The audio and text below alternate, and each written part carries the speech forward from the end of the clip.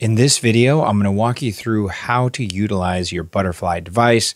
Specifically, this one right here is going to be the Butterfly IQ Plus.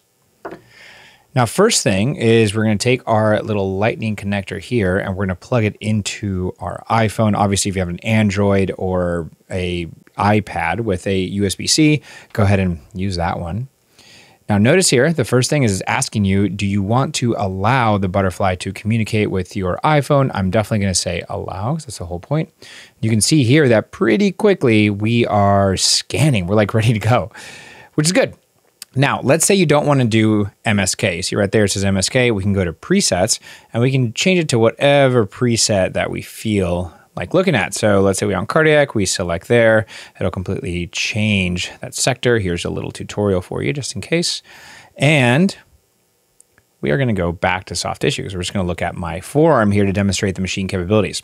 All right, let's get a little bit of ultrasound jelly. We're going to put it on the probe right there. It's good. And then I'm going to image just my arm right here. This is great.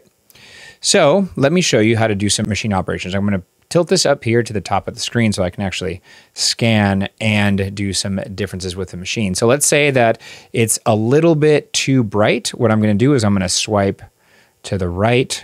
That's going to increase the gain. Oh, we're a little overgained already. So I'm going to swipe this way and bring it down to, let's just put it, I don't know, just right at 50%.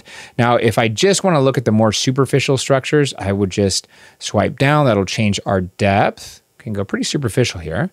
And then if I'm too superficial, I'll just swipe this way and change the depth. If I want to record a clip, I'm going to hit that record button.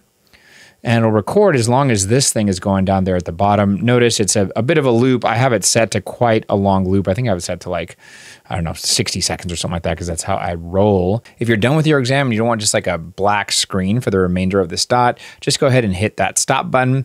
And then we have a recording. You'll see it's right up there. Now, if we want to do a still with, let's say a measurement, let's say I want to measure, I don't know for why I would do this, but let's say I want to measure the width of my median nerve, which is right there. I'm going to hit freeze. Boom. So I'm frozen. I can put the transducer down. I can hit this button right here, which is the measure tool, hit lines. I'm going to cut in here because I realized I went through that last section a little bit fast. So this right here, this is the measurement and line tool. You're going to hit that and a little menu is going to pop up. After that, then you're going to hit the actual line tool, and that is what's going to give you the measurement. Okay, let's go through that again. So I'm frozen. I can put the transducer down. I can hit this button right here, which is the measure tool, hit lines, and go right here. And if I want another one, I can just hit this again, do another one. Let's measure the width here.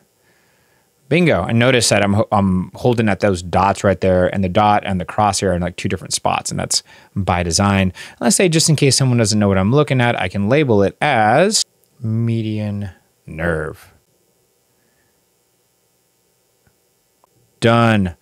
I can say this is a median nerve. I want it right there. And that indicates that that is, in fact, the median nerve. And if I want to save it, I'm going to hit this button right here.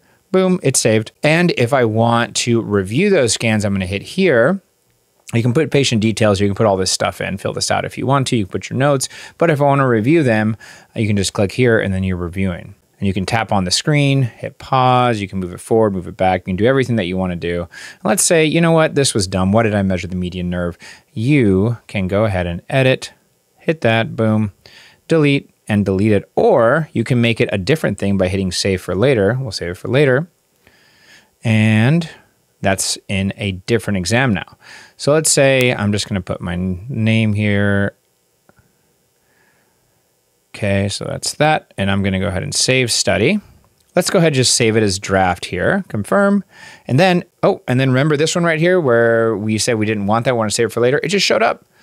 And now it's just that right there. So we can make this a separate study by putting my name here. And now it's two different studies. We'll save it as draft. And then now we're all good to go. If we want to get rid of this, just hit the unsave button or the unfreeze button. Let's X that out. We don't want that there. And then we are ready to go. And that is how you do basic machine operation using that Butterfly device.